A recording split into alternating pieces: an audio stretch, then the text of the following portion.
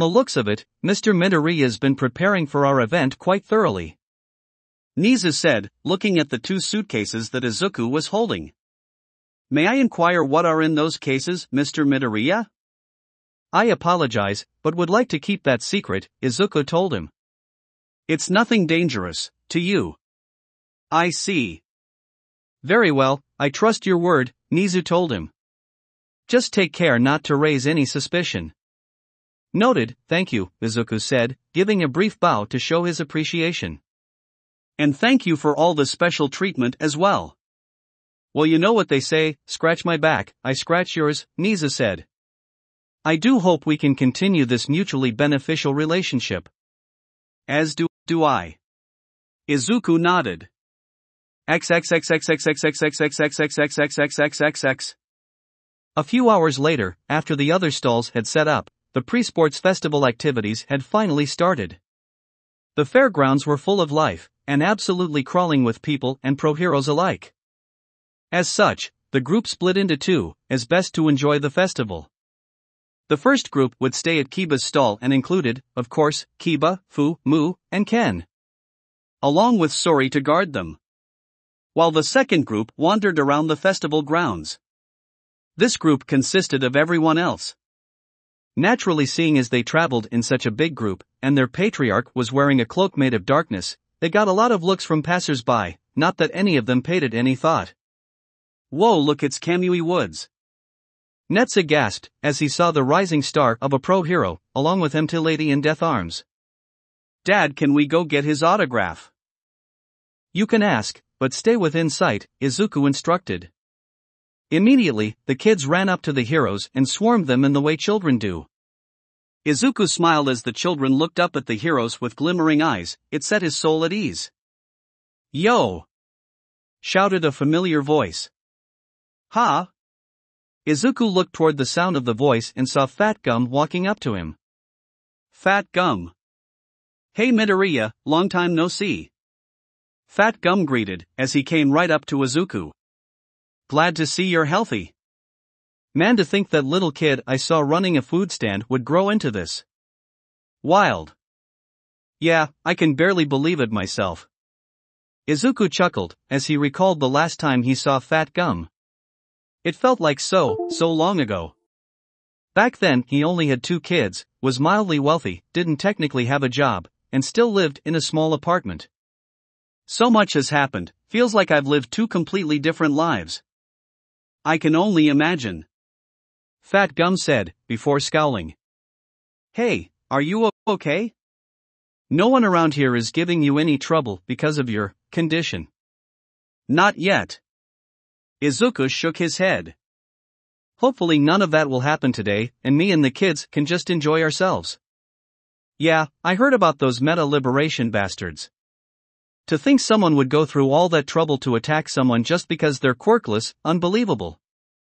Fat Gum said in disgust. Makes no freaking sense. Izuku sighed. Unfortunately, looking at history, this is very believable. Although I wish it wasn't. I'll tell you what, once we find where those quirkist lowlives are hiding, I'ma make sure I take him down myself, don't you worry, kid. Fat Gum told him. You just keep doing your job, and taking care of those kids. Will do, sir. Izuku smiled. And, thank you for being concerned about me. I can't say I'm thrilled about what happened to my middle school, but it was probably the right call. Glad you can see it, my way, kid. Fat Gum said, patting him on the back. A father needs to stick up for himself if he wants good things for his kids after all. You're right about that. Izuku nodded. If I had let people walk all over me, I'd likely be dead by now. Bro! Yaba shouted, as she and the others ran over to him after finishing up with Kamui Woods and company. She and the others proudly held up their autograph books, showing the 3 new signatures. Check it out, Weewo, is that Fat Gum? Cool. Sanson cooed. Dad, you know Fat Gum? Netsu asked, his fire almost sparkling. We've met, Izuku said, blushing a bit. He helped me out with something. It was my pleasure, your father's a stand-up guy after all. Can't let Quirkist keep him down for something so silly. Fat Gum said, giving them all a winning smile. Hey, why don't I give you all my autograph? Yeah, huh? The kids cheered. XXXXXXXXXXXXXXXXXXX. Come one. Come all. Ken called as he sat behind Kiba's booth with Fu and of course Kiba herself. Since Kiba was sick, Ken would be the one doing the shouting. Get your signed Kiba merchandise. Meet Kiba herself. And place a pre-order for the new game by Omni Studios. In front of them was a bunch of Kiba merch. Figures of Kiba in various outfits. Shirts, hats, and jackets that said things like Midoriya Army Follower of Kiba and Kiba's Faithful. Posters, mugs, and all sorts of things with Kiba's face on them. Lady Kiba. Oh my god, she's so cute. Lady Kiba, I'll take 10 shirts. Give me a poster. I love you, Lady Kiba. Sign my baby. These people are insane. Mu thought as he sat under the booth with the cash register and credit card reader. He reached his hand up through the booth and grabbed the money that was constantly being thrown their way, before bringing it down and putting it in the cash register. Man, this stuff is selling fast, Sori said as she leaned in the back,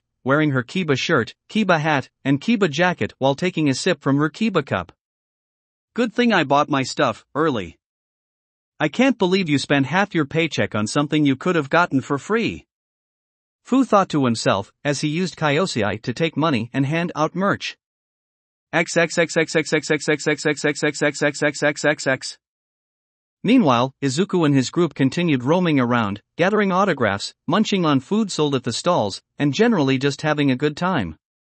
Currently, Izuku was watching as his children ate some kebabs, with a smile on his face until "Izuku!" cried a familiar feminine voice from behind him. Izuku's eyes went wide, and he quickly turned around to see none other than Mitsuki Bakugo approaching them. "Aunt Mitsuki? Long time no see." Mitsuki greeted him. "Nice to finally see you again. It really has been a long time. I honestly can't remember the last time I saw you," Izuku admitted bashfully. "So much has happened since then. Tell me about." Mitsuki gave Izuku a good glance. "Damn, you're so different but still pretty similar to the Izuku I knew." "Ah, really?" Izuku was a little surprised to hear that. He'd thought he'd changed a considerable amount since he'd become a father. "How so?"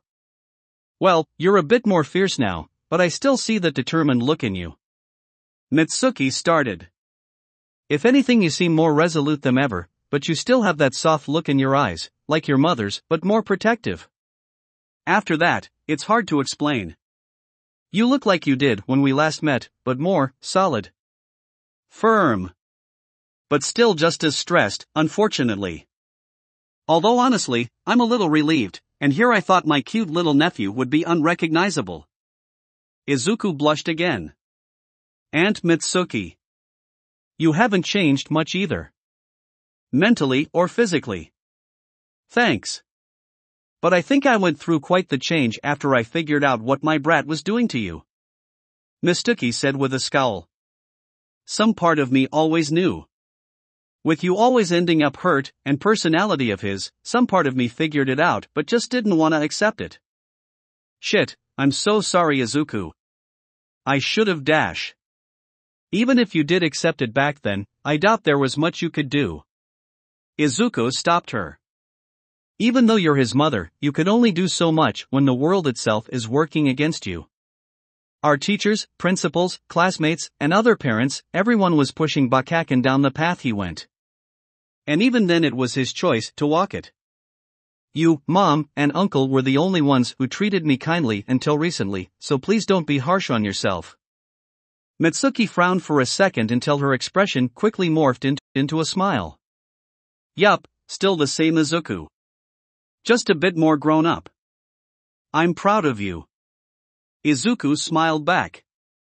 "Thanks. I hope someday we can feel the same way about Kaken. You and me both, kid. You and me both."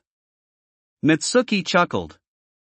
"Anyway, I heard from Inko that you got into some business with your dad. Apparently, the bastard had some more kids and dumped them on you. Are the little dog-eared ones your sisters?" "Yeah, thankfully the only thing they got from his was fire breathing," Izuku explained. "They're the only and best things Dad ever gave me. Hopefully, he won't try to give me anything else. At least he didn't ask me for money. If he tries, just call me. I've been wanting to kill that bastard ever since I met him. Always told Inko he was no good," Mitsuki said in disgust. "How a kid like you is made of half of him, I'll never know." "Oi! Hag!" shouted a far too familiar voice that made Izuku and Mitsuki cringe.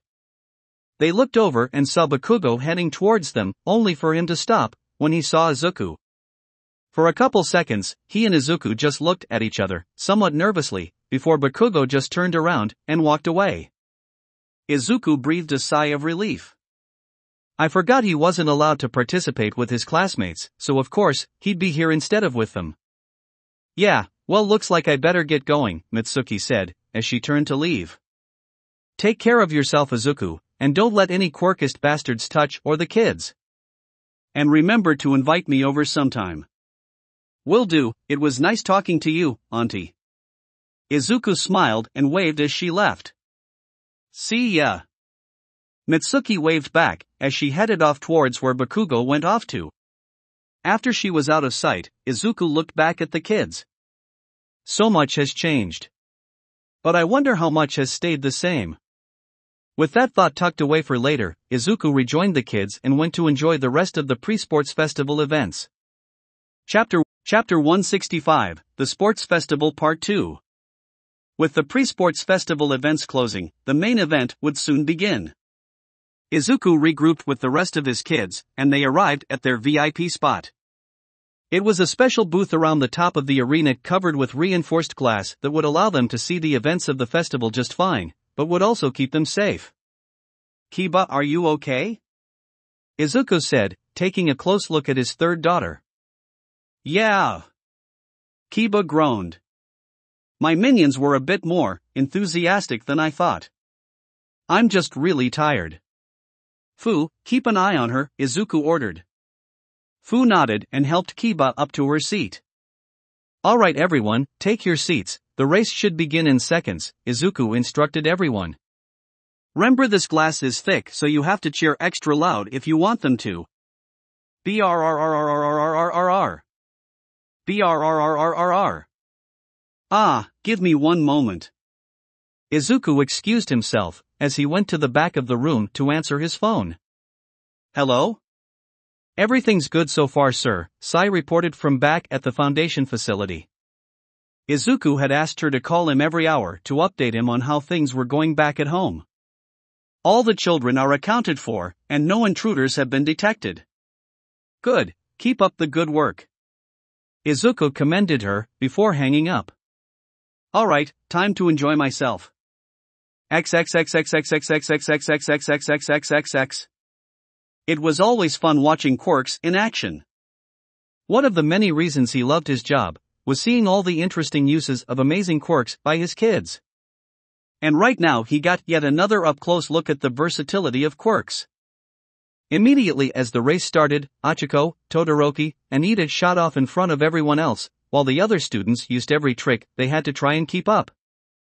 Things only got more complicated as things went on, as the massive zero-point robots were introduced. Todoroki paid them no mind, he continued riding on his trail of ice and froze whatever robot was in his way, as well as the entirety of the floor around him. This caused some trouble for Ida, as his legs were frozen to the ground. Achiko on the other hand simply jumped over the ice and used her quirk to glide over it with ease. And so, things panned out exactly the way Izuku expected. Achiko and Todoroki competing for first while everyone else tried for third. He'd hoped Ida might be able to rival them, if only in speed, but with so many obstacles keeping him from reaching top gear, that was likely too much to ask. Achiko was overall faster, however, Todoroki had an easier time getting past obstacles without losing speed.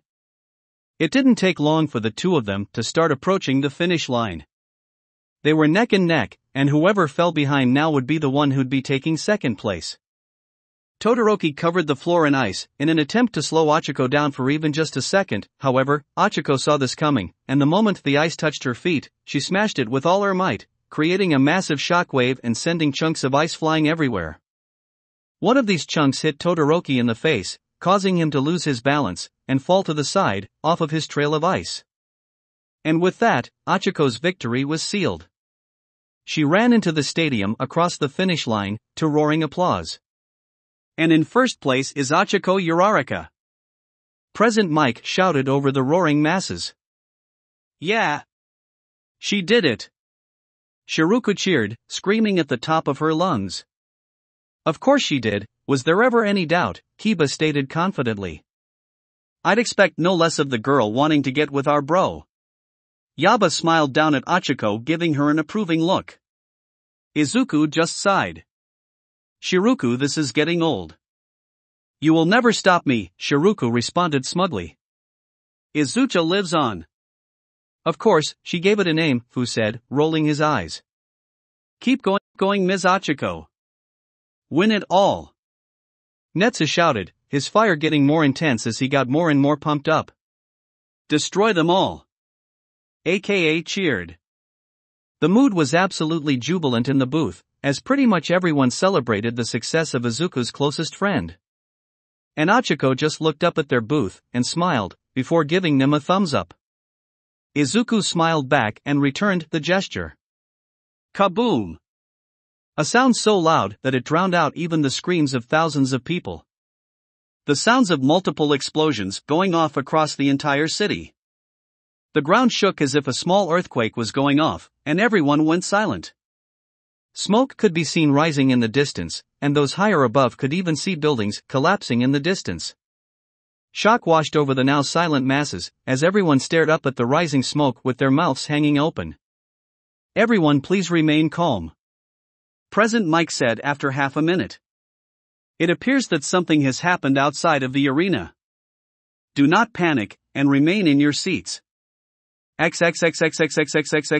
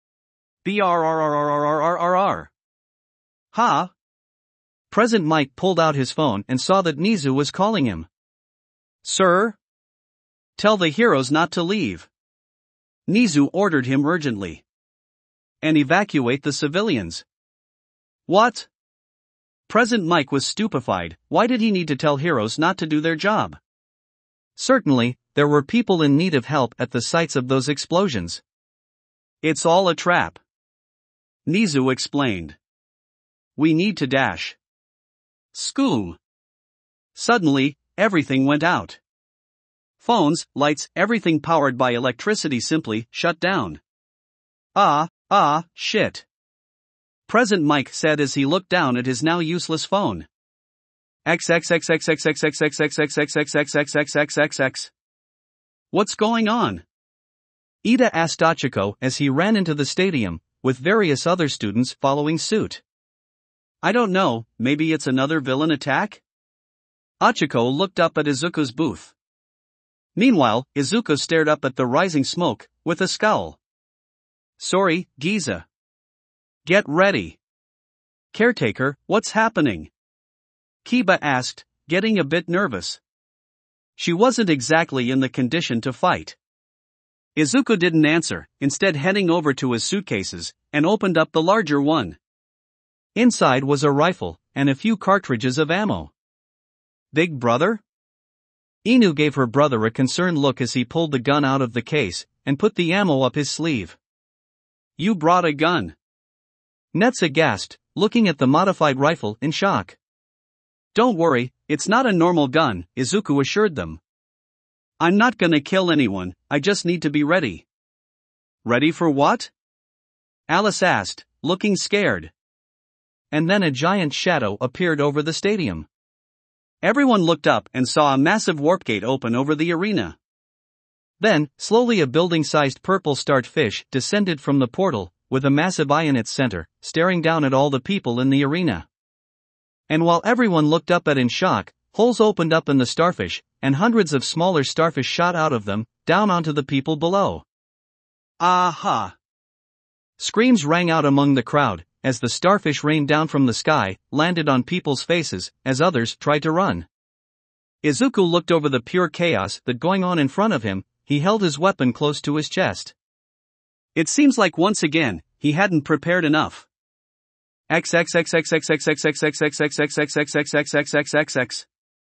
Back at the Midoriya Foundation, Niz and Fuku were watching some anime in Fuku's room, while enjoying some desserts. You need to teach me how to make these, Niz said with an elated face, thoroughly enjoying a cookie Fuku had made. Sure. You should taste the cookies Mr. Sato made, they were even better. Fuku told her, before turning back to the TV, and frowning. Why do they always do this misunderstanding thing? It's so annoying. I know, right? Niz quickly agreed. Shoom. Suddenly, everything went dark. The TV, the lights, everything turned off. Immediately, both girls started to panic. What's going on? Fuku had to fight to keep in her gas once again. It's just a blackout. Don't worry. Nothing's going to. And then a hand slipped itself over her mouth. Then her gas filled the room. Chapter 166, The Sports Festival Part 3. Izuku looked through the glass at the pure chaos unfolding outside. He noticed that whenever a starfish would land on someone's face, that person would seemingly go berserk, and start attacking everyone around them who didn't have a starfish on their face. This included even some of the pro heroes that happened to still be here. Such as Death Arms, who was currently smashing everything in sight, as people ran from him as fast as they could. Kamui Woods was both trying to restrain Death Arms with his branches and keep the starfish from falling on the people around him, by skewering them with his quirk, but it was clear he was being overwhelmed. Thankfully it seemed like his helmet blocked the starfish from touching his face. And thankfully for them, the starfish couldn't get through the glass, instead just falling onto it with a plop, before sliding off. What the fuck? Yaba shouted in confusion and rage at the chaos in front of her. Blag! Kiba immediately started vomiting again, before passing out.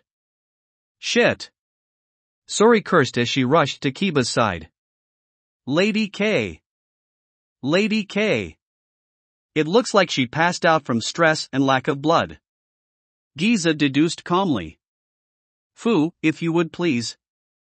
Fu immediately ran over to Kiba and forced his arm on her fangs, which automatically began sucking up his blood. Throom! Suddenly the entire arena shook, as Starro landed in the center, on two of its legs. Starro turned around, causing the arena to shake with each step until it was looking right at them. Everyone's eyes widened with fear, as Starro winded back its right arm, and got ready to smash it into where Izuku and the others were hiding. Izuku was about to yell at everyone to get out when suddenly, someone grabbed Starro's massive arm before it could launch forward. I don't think so, Patrick. MT Lady said, grabbing hold of Starro's arm, and flipping it over her should. Slam! Starro was slammed into the ground on its face, causing the arena to shake once again. Izuku breathed a sigh of relief. I'll have to give MT Lady a personal thank you once this is all over. MT Lady continued wailing on Starro, as the monster was unable to fight back. That was until suddenly a massive flock of birds started to swarm around her face. Ack! Get away from me, you stupid ack! From behind, a Zero who had a starfish on his face, attached a piece of tape to MT Lady's back, allowing Sato, who was also under the control of the starfish, to pull her down to the ground. Son of a bitch! MT Lady cried as she tried to pull herself up, only for Jirota Shishida from Class B, also under Starro's control, to slam into her face in full beast form. Fuck! Shishida raised his claws, ready to tear out MT Lady's eyes, only for Ochako to tackle him off of her, and onto the ground. Then, Vines grabbed onto the mind-controlled Zero and Sato, as Ibra from Class B threw them to the side and restrained them. Meanwhile, Momo and Jiro, both wearing helmets that Momo had made to keep from getting controlled by the starfish, were trying to guide the non-controlled civilians to the exits, shooting net guns at the mind-controlled civilians to restrain them along the way. However, the moment they started to get close to an exit, all the exits were suddenly sealed shut by walls of cement, the work of a mind-controlled cementos. We need to help, Ken proclaimed, immediately raising his Omnitrix, only for Izuku to grab his wrist. Absolutely not, Izuku told them. It's too dangerous out there. But the civilians are being ripped apart, Nara argued, pointing outsides at the crowds of people who were being attacked by mind-controlled heroes, students, and civilians. If we don't do something, people are going to die. Yes, but what happens if you go out there and get controlled? Izuku argued back. There are still starfish all over the place. If one of those gets on your face, do you know how much damage you could cause? That actually caused the children to hesitate. All of them were aware of how much damage their quirks could cause if used improperly, and they could only imagine what that monster would do with them. But what if someone else can't be taken over by it? G asked, getting everyone's attention.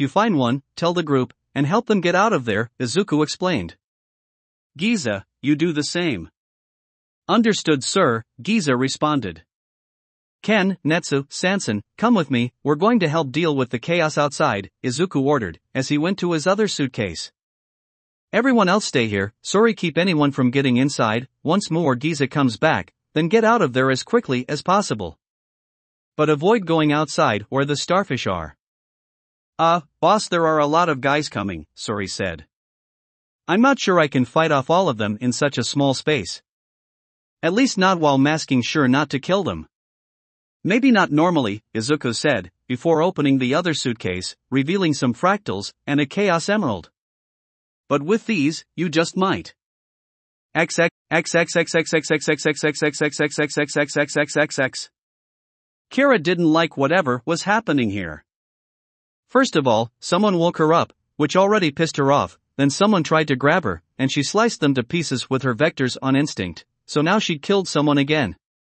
Great! Not to mention she couldn't see anything because the only source of light was the bits of sunlight peeking through closed blinds, and even those didn't do much to help the visibility because the entire room was covered in fear gas. Although it was strange, apparently this stuff was supposed to cause horrible hallucinations, yet she was just fine so far. What's happening? Why can't I feel anything? Said a voice somewhere that sounded an awful lot like Nee's, which should be impossible given that her mouth hadn't moved, and Kara was in control right now.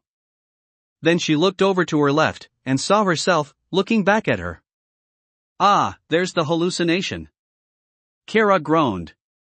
This was gonna suck, to say the least. Why is there another me? Who are you? What did you do to Fuku? Nees asked her rapidly while backing away from her. Kara ignored her. After all, why should she pay any mind to a hallucination? So she started to move her vectors around to dispel the gas, while also opening the curtain. Once the sunlight was in, and the gas started to disperse, Kara was now fully able to see the room. In front of her was Fuku, sitting in the fetal position crying her eyes out quietly. And behind both of them were sliced-up robots dressed in black ninja garb. Oh, thank goodness, they're robots. Kara breathed a sigh of relief, as Nees ran over to Fuku. Fuku! Are you okay? Did they hurt you? It's okay, they're gone now. Nees tried to reassure and comfort her crying friend, however, the girl didn't respond. Fuku! Fuku, it's okay, they're gone, we're okay. Fuku, it's okay. I got rid of them. Kara said, pretending to be Nees. Ha? Fuku looked up at Kara, with a shocked expression. Why you're not affected by my quirk? I held my breath, before it came out. Kara lied.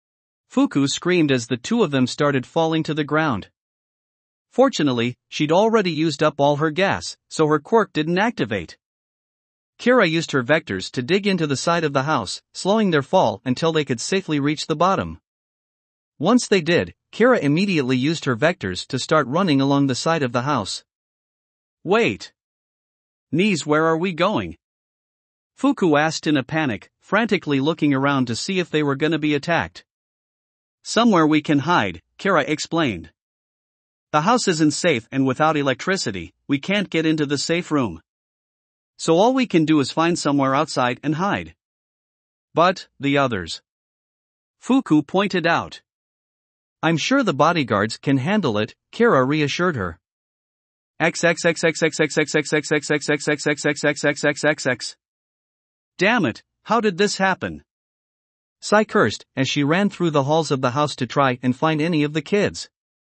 Scree-ee-ee. Suddenly from around the corner, a swarm of robots rushed toward her. They were strange little things. About tall enough to reach past her ankle, and built similarly to velociraptors, but without the arms, and their entire head was just a big mouth.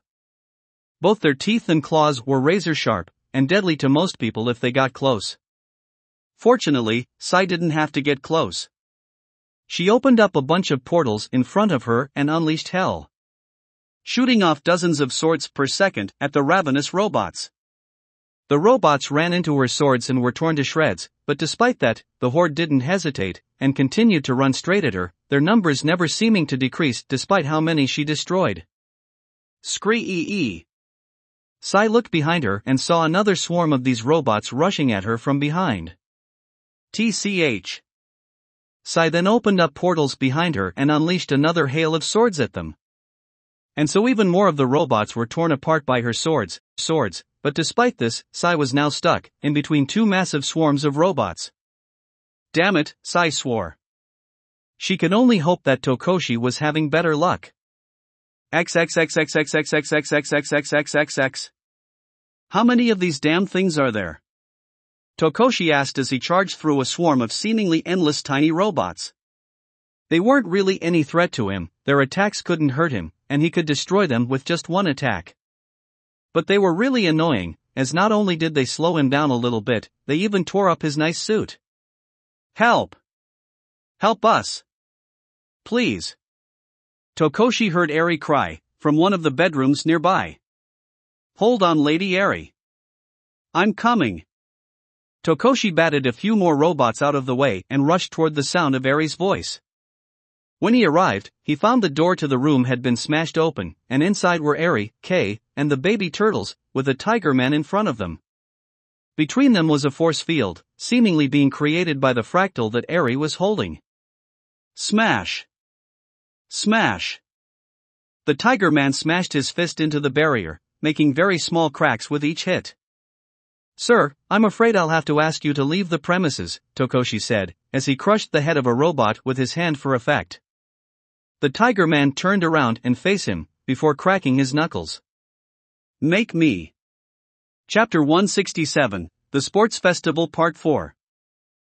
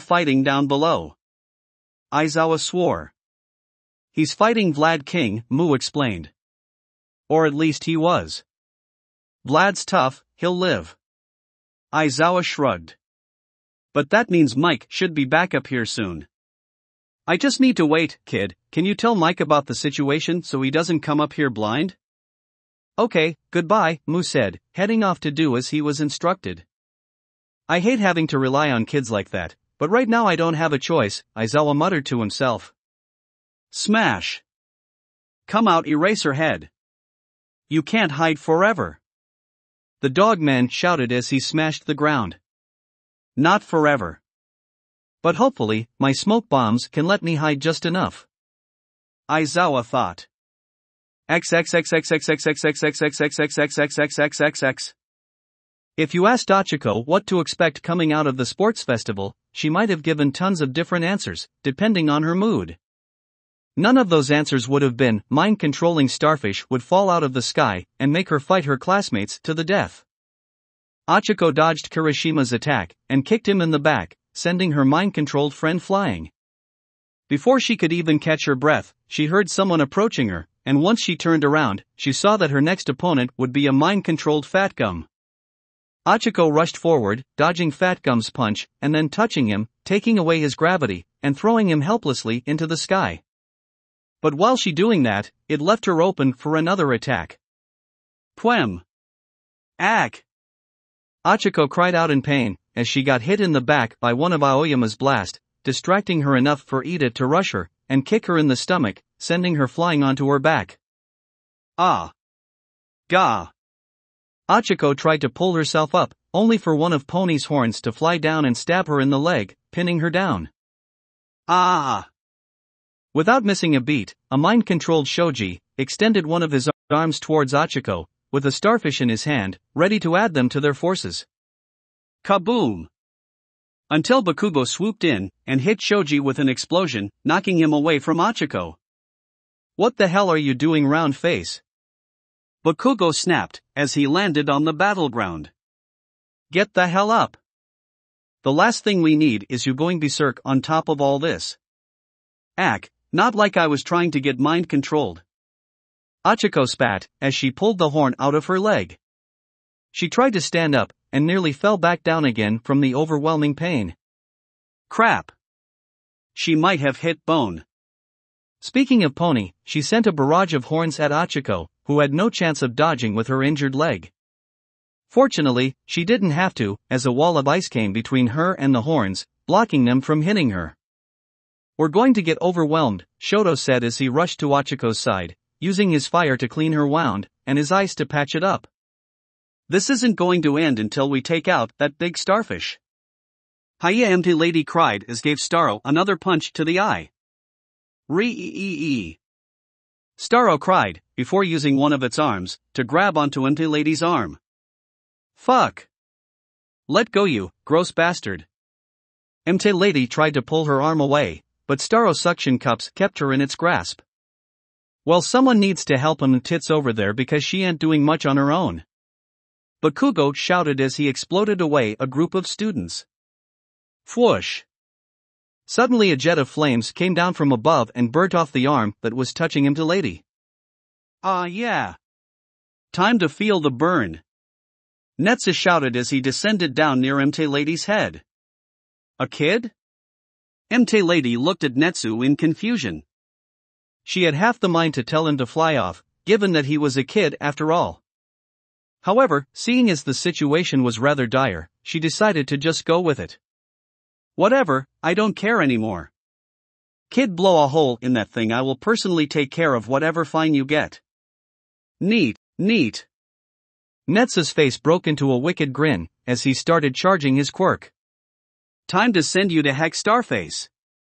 As heat built up around Netsu, Starro took notice and knew it had to take action. Take this. Inferno Cannon. Netsu unleashed a massive blast of fire right at Starro's eye, intent on blowing a hole right through the middle of it.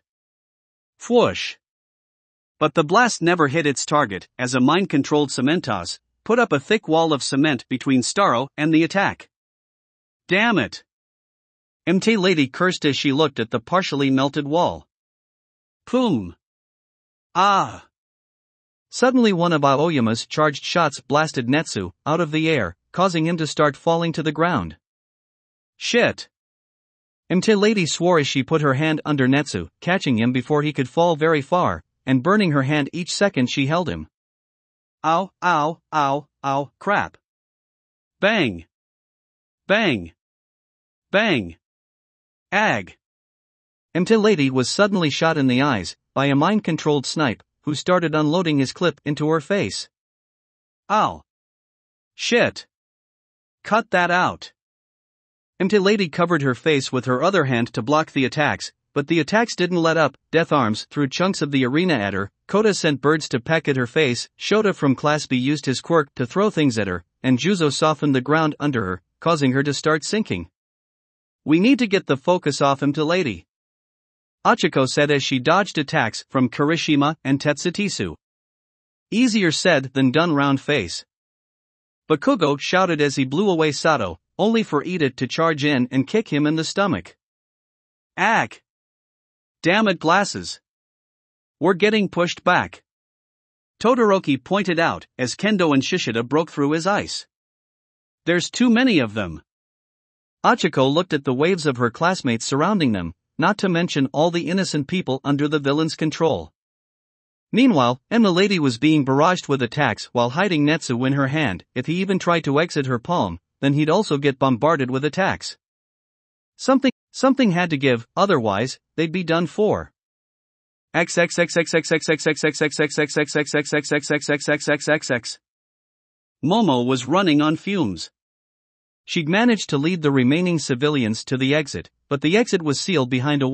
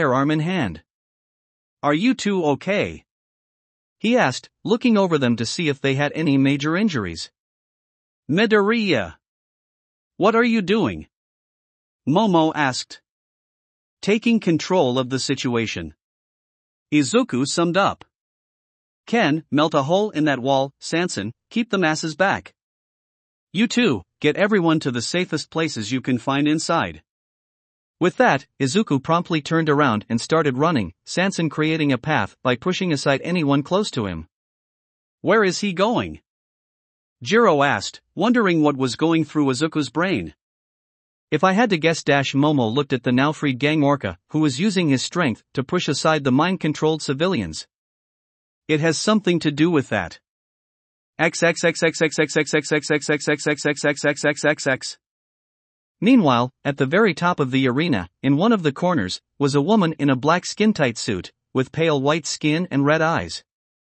Shinigami, report. What is the status of the battle at UA? Asked Karai through her earpiece. Nothing of significance has happened, Shinigami said with a sigh. Midoriya Izuku is still alive and well, as are all the students and heroes. But they are being overwhelmed. And what about the rat? Karai asked. No sign of him anywhere, Shinigami reported. Damn. What about the Midoriya children? Have we acquired any of them yet? Karai asked. Shinigami cringed.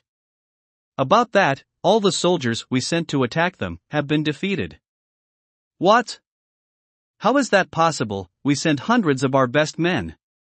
Karai shouted in shock and outrage. What happened? I haven't been able to figure that out, because I'm stuck out here, maintaining the illusion and keeping the other heroes ignorant of the situation. Shinigami explained. However, one of them managed to report something a second before he was taken out. Something about an invisible monster. Invisible monster, we don't have any reports of the Midoriya Foundation owning something like that. Karai mused. Either way, our main priority is that rat and the death of Midoriya Izuku. I'm sending more men now. I'll also be sending IT to take care of that monster. Very well. Shinigami was about to ask how things were going over at the Midoriya Foundation grounds when she felt a presence approaching. I apologize, there is someone I have to take care of. As Shinigami ended her transmission, she heard someone land behind her and immediately threw a kunai at them. Boing! The kunai bounced off of thin air, and the gentle criminal was unharmed, as he glared fiercely at his opponent. I suppose you must be the reason why no heroes have noticed this commotion yet, Gentle said. And what if I am? Shinigami asked. Boing! Gentle wasted no another word and immediately made the air behind his elastic, before bouncing off of it and heading towards Shinigami at alarming speeds. Shinigami readied herself for his frontal attack, but just as Gentle was in front of her, with a bit of maneuvering and use of his quirk, he rebounded, over and behind her, before kicking her in the back, into some elastic air, bouncing her back towards him, where he then kicked her to the side, sending her rolling across the floor. As she rolled, Shinigami got to her feet and slid to a stop. Not half bad, it seems you're more skilled than expected, gentle criminal. Although I could have sworn you said you didn't like violence? I don't, Gentle said, with a dark look on his face that would make most people shiver. However, one of your starfish landed on the face of my dear La Brava, and now she has lost control of herself. If the only way to get her back is to put an end to this farce, then so be it. I will not show you a shred of mercy. Fighting for love, how touching. Shinigami mocked, as she got into a fighting stance. Unfortunately, this isn't a fairy tale, so the power of love won't save you. I'll be ending your life, here and now. Chapter 168, The Sports Festival Part 5. Tiger Claw had been confident going into this. He'd never failed a mission before and had no intention of starting now. Regardless of how strong his enemy was, or how well guarded they were, he'd always prevailed through some method. But the Midoriya Foundation was another beast entirely. The moment he got here through one of Kurogiri's portals, he was immediately confronted with 2 giant apes and a giant vent snake. They weren't very tough, but it was bizarre. Then, when he found the turtles he was tasked with getting back, guarded only by 2 little girls, he thought this would be easy. Now he was aware of both their quirks, but he'd already planned ways to deal with them if he had to. Namely his gun. But what he wasn't prepared for was for the white-haired girl to pull out a crystal and put up a force field. Because who would expect that? Who would prepare for that? But he didn't have much time to figure out a way around it, as one of the butlers came in to fight him. Now normally that wouldn't be a problem, except this guy was just fucking invincible apparently. Tiger Claw let loose in a flurry of blows, at all of Tokoshi's vital points. But if they bothered Tokoshi at all, he didn't show it. As the man simply looked down at his opponent, unimpressed. Tokoshi then raised his hand, and backhanded Tiger Claw in the side of the face, sending him flying through several walls until he ended up outside, and fell into the grass and dirt below. Ugh, ugh. Tiger Claw landed on his back and shook his head to get rid of the pain and dizziness. Damn, that old man is far stronger than he looks. And my attacks can't even make him flinch. As he got up, he heard something step on the grass behind him, close, about 2 feet away. Tiger Claw immediately roundhouse kicked whatever it was behind him, hitting something and knocking it back. The hound became visible, and its claws dug into the ground, stopping itself before it could go very far away from its target. It opened its mouth, and let out a stream of fire heading right toward Tiger Claw.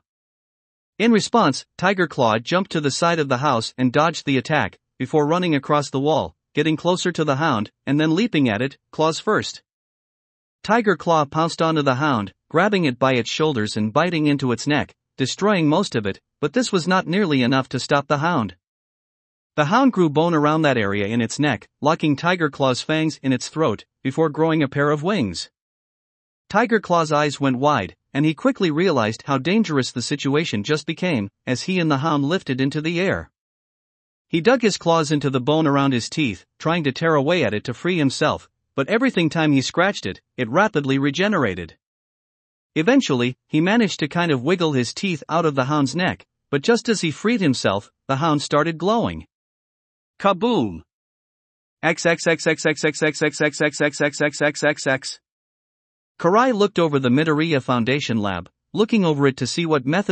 methods of infiltration were available. It seemed simple, but she knew the place had to have Grim hidden somewhere. Before she could make her move, however, suddenly she got a message in her earpiece.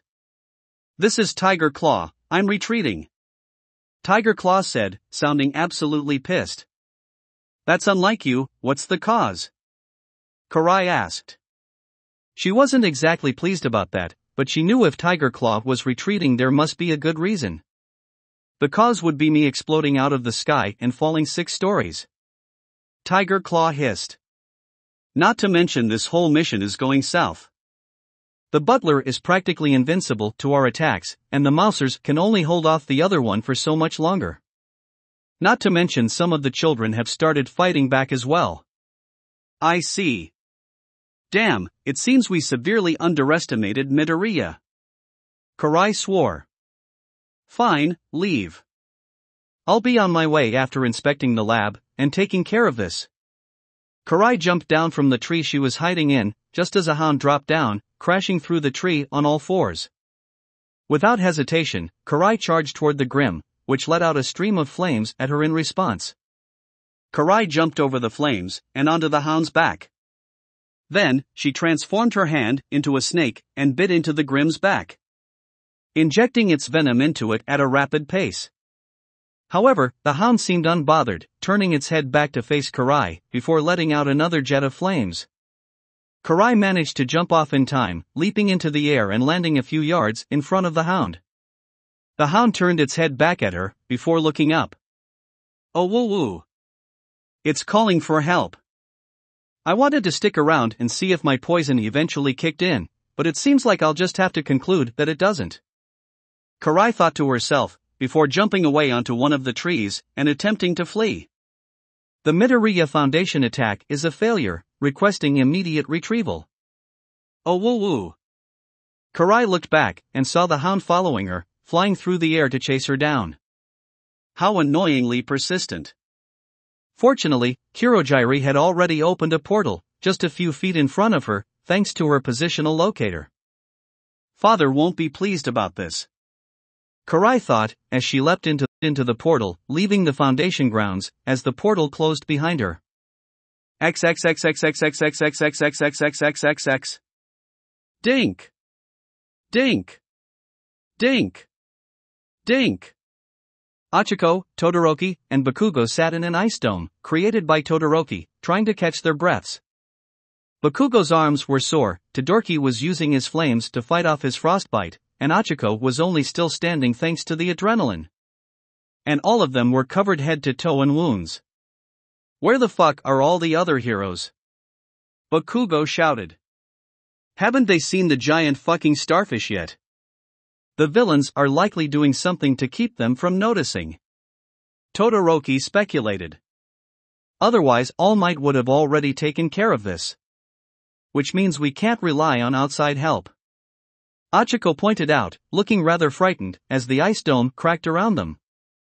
"I think maybe the best thing would be for one of us to go get help." "Damn it, you might be right," Bakugo begrudgingly agreed. "Round face, you get out of here, me and Icy Hot will cover for you." "That'd be for best, you're the fastest one here, and the one in most need of medical help," Todoroki agreed. Achiko wanted to argue, after all, she'd hate to leave her friends when they were under the villain's control, but she knew they were right, and arguing would only endanger them further. "Okay, when dash. Smash." The mind-controlled Tetsu smashed through the ice, surrounded by Shishida, Sato, and Shoji. Bakugo got ready to unleash a hell of an explosion, to blow all of them back and give room for Achiko to escape, but before he could charge forward. "Hey, over here!" shouted Izuku off to the side.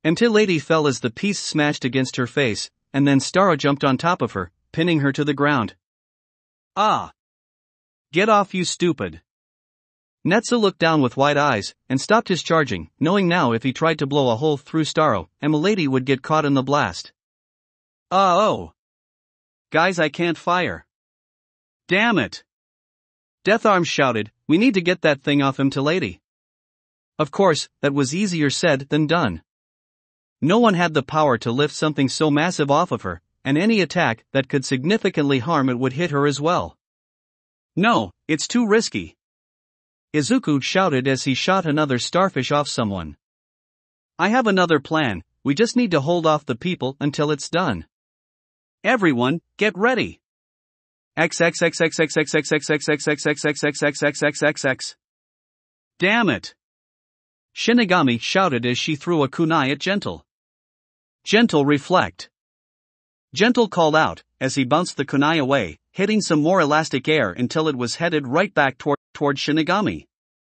She narrowly dodged it, but unfortunately for her, she was pretty much surrounded by invisible trampolines that not only restricted her movement but also reflected attacks. The kunai she dodged bounced around her, forcing her to dodge it. Again and again, it managed to actually cut her cheek before getting lodged into the ground. I can't attack from afar, and I can't get close enough to attack. Damn it, I can't win this without my quirk. Shinigami thought, before pressing down on her earpiece. I've got a situation. I can't beat my opponent without my quirk. But I can't fight him and keep up the illusion at the same time. I'll hold out for as long as I can, but we need to hurry. Curses. Karai swore. This whole operation is going right to hell. What the hell is taking that damn mutant so long to get to those kids? XXXXXXXXXXXXXXXXXXX. Giza casually strolled back to the room where the children were held up, walking past what one might mistake for a massacre. The unconscious bodies of hundreds of ninjas littered the halls, so numerous that Giza had to walk on top of the bodies to get through. It seems that Sori had some fun. After getting a bit farther, he found Sori, sitting in the remains of something. There were bits of flesh and guts thrown around a blood-filled hall, and Sori seemed to be trying to clean the blood off her. Mind explaining what this was? Giza asked her. You know, I don't really know. Some kinda animal. Wasn't very strong though. Sori responded, not even looking at him. This gem is no joke. I feel like I could fight All Might with this thing. I see.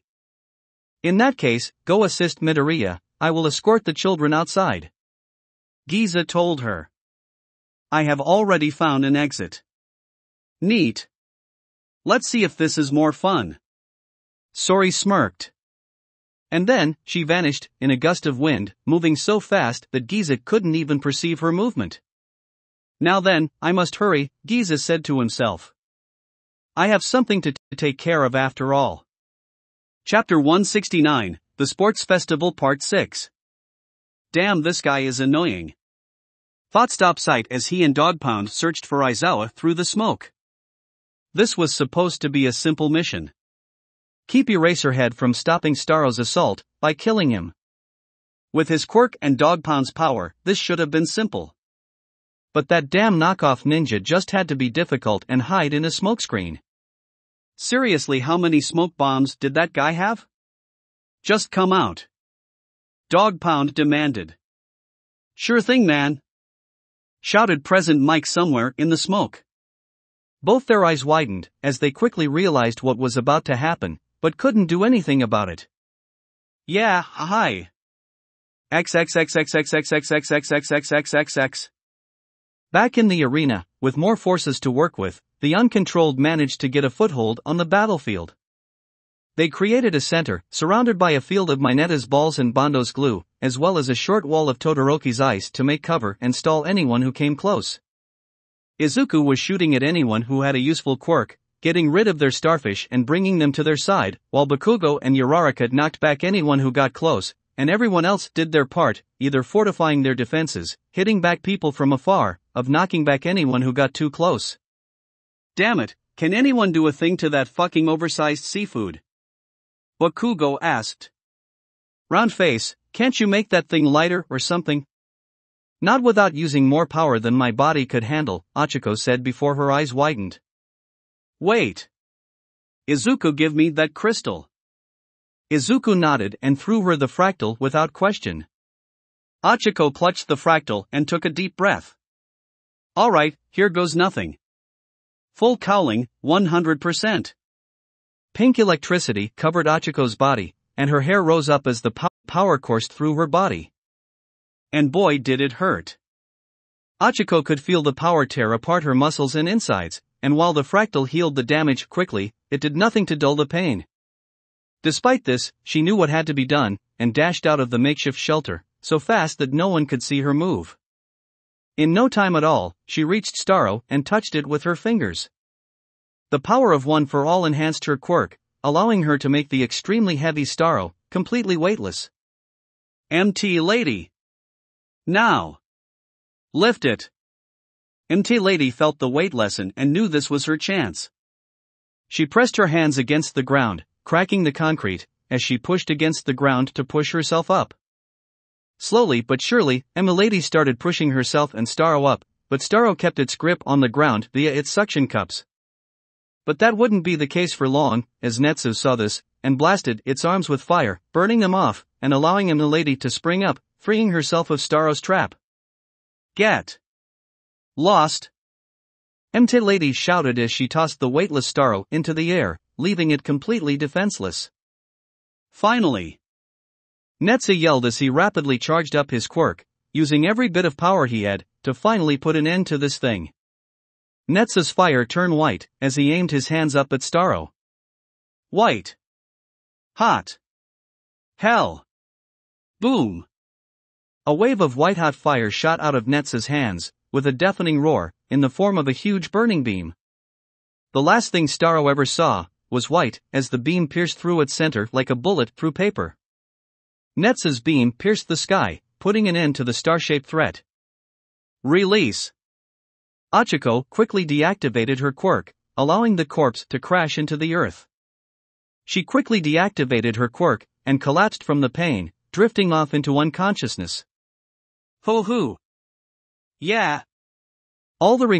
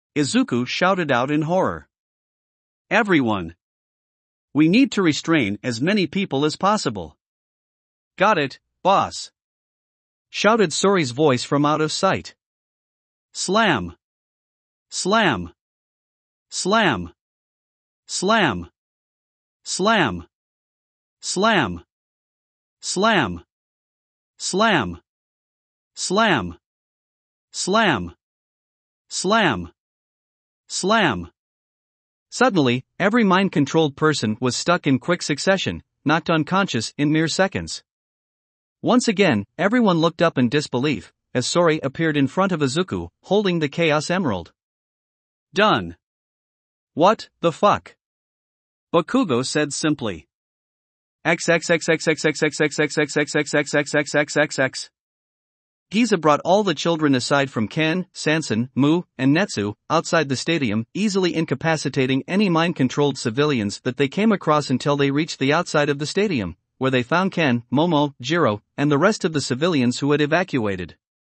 Ken! Nara immediately ran forward and hugged her brother, glad to see he was okay. Thank goddess. I was worried you'd do something stupid and get yourself killed. PFT, no way I'd get offed by an overgrown starfish, Ken said confidently. It is good to see you are all unharmed, Giza said, as he brought the rest of the group together. He turned his attention to Momo and Jiro. I do hate to burden you, but could I ask you to watch over these children for a short while? There is something I must take care of. We're kinda on our last legs here. Jiro pointed out, as she held onto an exhausted Momo. I merely need you to keep your ears open, Giza said as he turned the other way. The rest will be taken care of. With that, Giza ran off, back towards the arena. All while a cloaked figure watched from within the crowd of people, before turning his gaze towards the still unconscious Kiba. XXXXXXXXXXXXXXXXXX. Gentle and Shinigami were at a standstill. Shinigami was in a defensive stance, while Gentle stared her down, looking for openings. You're far more formidable than your reputation would lead people to believe. Shinigami praised, while stalling for time. To think someone who could give me trouble in a battle would spend his days robbing small convenience stores. How I spend my time is of no matter to you. Gentle told her harshly. All that matters is that you remove your illusion and free my Ladash. Boom! Their conversation was cut short, as Netsu had burnt a hole through Starro, killing the monster. Shit! Shinigami thought as she looked down at Midoriya, who was very much still alive. Well, that was a bust. Although. She looked over at Gentle, who was now distracted by the death of the beast. I should be able to get away and kill Midoriya, now that I'm not being shackled by holding up that illusion. Shinigami quickly activated her quirk. Illusion, allowing her to manipulate light in an area to project illusions over an area.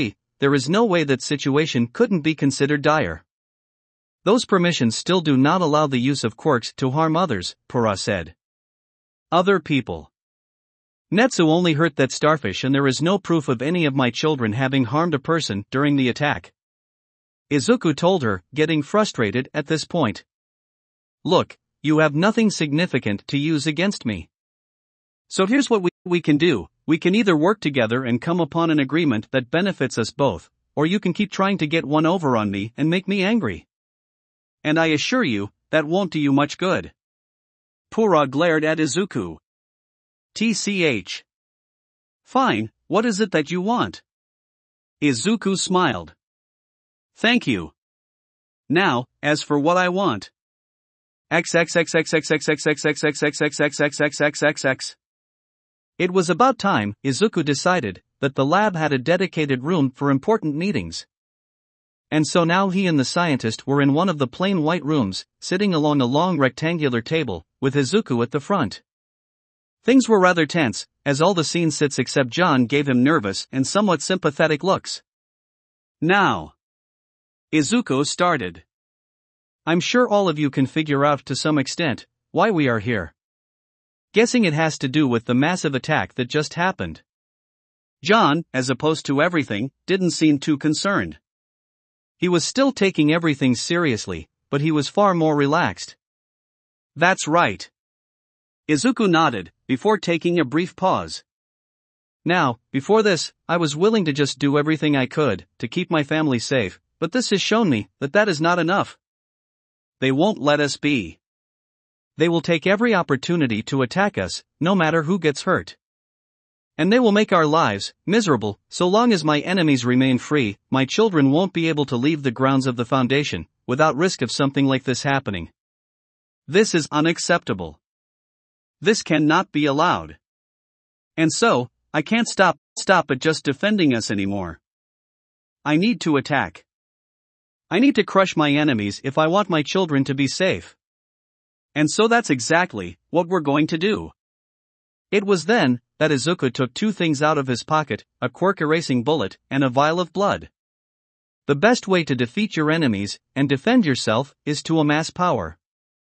Izuku continued, putting the bullet down on the table and lifting up the vial. What I have here is power. Unrefined, absolute power. This is Aries' blood. As you all know, Aries' quirk allows her to return things to a previous state. In whatever way that entails. She could erase your memories, heal your wounds, turn into a child, and erase you entirely. And even revert a person back to an evolutionary state, before humans developed quirks. Which is why her blood is a key ingredient to making this quirk erasing formula. It's also the key to our plans. Sir, do you want to mass produces this formula? Mai asked, looking very unsure of this concept. Not quite. Izuku shook his head.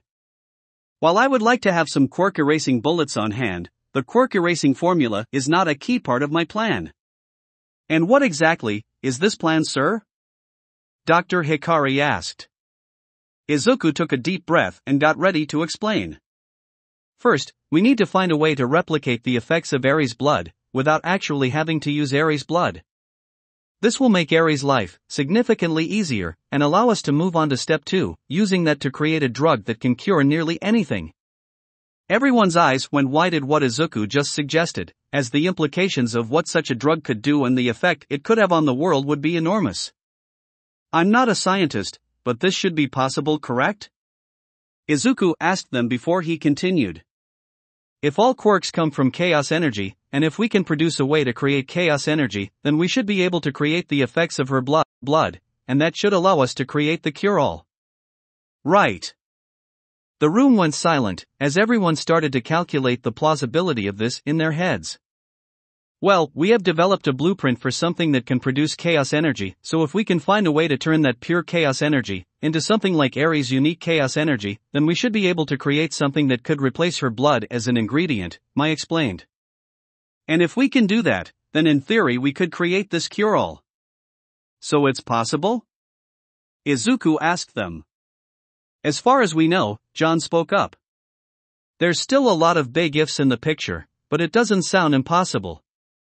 But if it is possible, we're talking about something that could change the world as we know it. Achi pointed up. Yeah, the entire drug and medical world would be turned on its head. And who knows how many businesses would go bankrupt. Futaba pointed out. And even more people lose their jobs. Izuku nodded solemnly.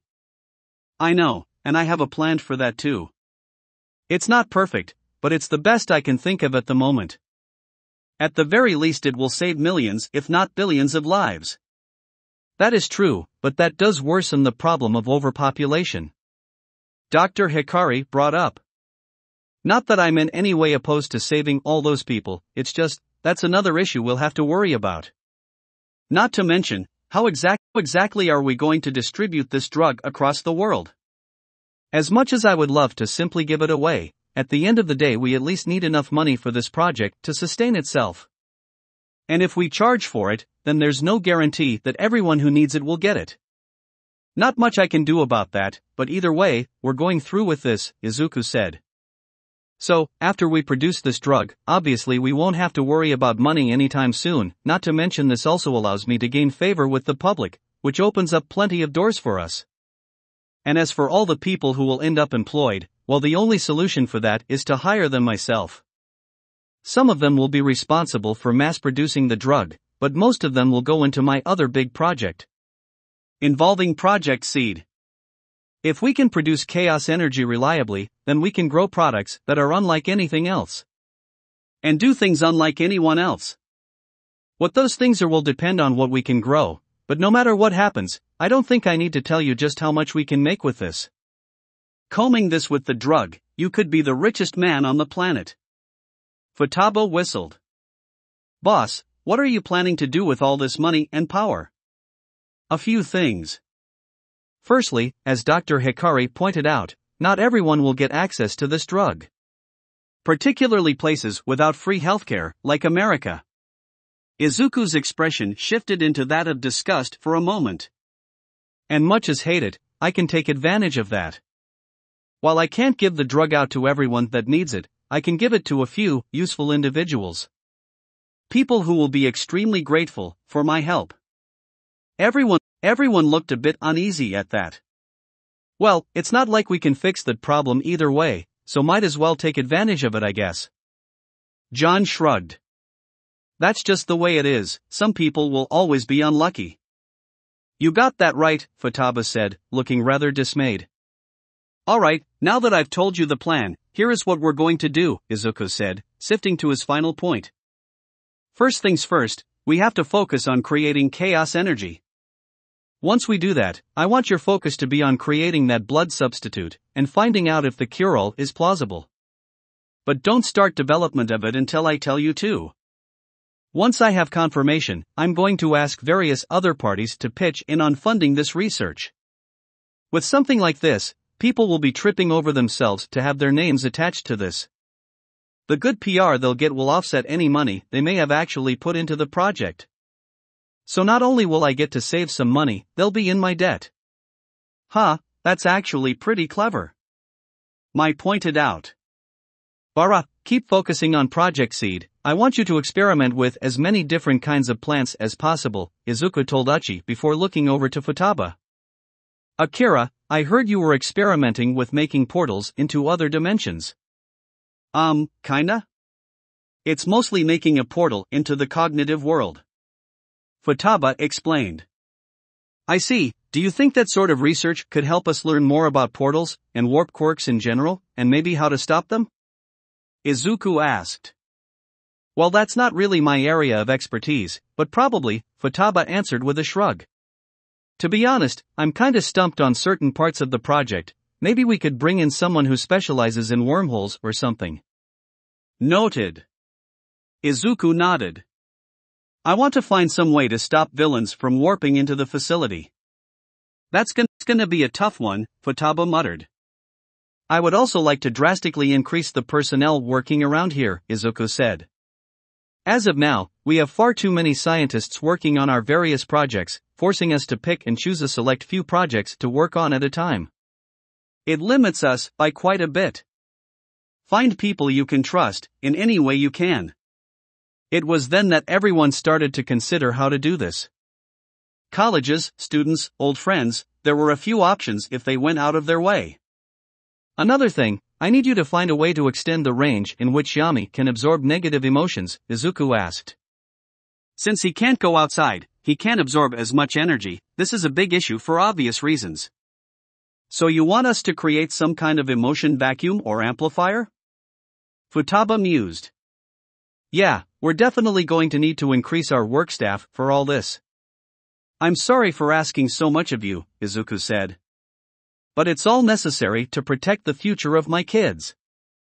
We understand, sir, and it's the least we can do for all you've done for us, Mai reassured him. We will do our best, sir. One last thing, and again I'm sorry for asking a lot. Izuku then reached into his sleeve and pulled out a jar, containing one of the starfish from back at the arena. I'd like you to analyze this. Isn't that one of the things that attacked the sports festival? John asked. Is it okay for you to have that? It is now, Izuku told them, before taking out his phone to look at the time. Oh, sorry, I have to be somewhere to be soon. XXXXXXXXXXXXXXXXX.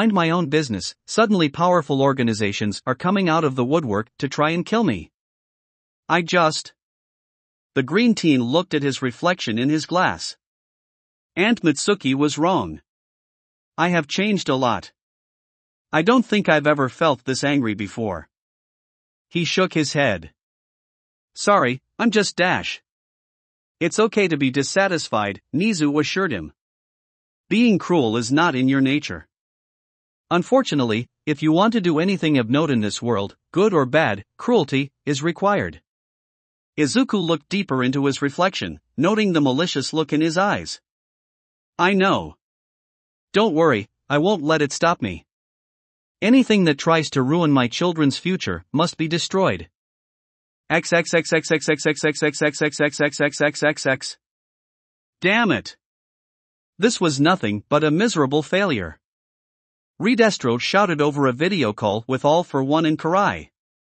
"Oh, you think so?" All for One asked, seeming unbothered. "I'd say that while things didn't go the way we wanted exactly, we got some rather decent results. Indeed, we took some losses, but so did Midoriya." Karai agreed, looking a bit miffed but not nearly as furious as Redestro. "Although now I will have to go through the trouble of freeing Shinigami." "What are you two talking about?" Redestro barked. All for One sighed. "Come now, are truly so blinded by your own fury, that you don't see that we made Midoriya show his hand? Those crystals, they possessed an unbelievable power, one that we were not prepared to face," Karai said. "We cannot face Midoriya head-on, that much is clear. First, we must acquire information about those crystals, and how we can acquire them. Until then, attacking Midoriya is a suicide, especially now that the heroes are angrier than ever, and will be looking for any clue they can find on us. I'd recommend keeping your head low. Because if we're dragged into the light, then that will be our end. That will be it for this part. I hope everyone enjoyed. If you did, please leave a like and comment if you want part 31. If you want to hear more from me, subscribe. I hope to see you all in the next one.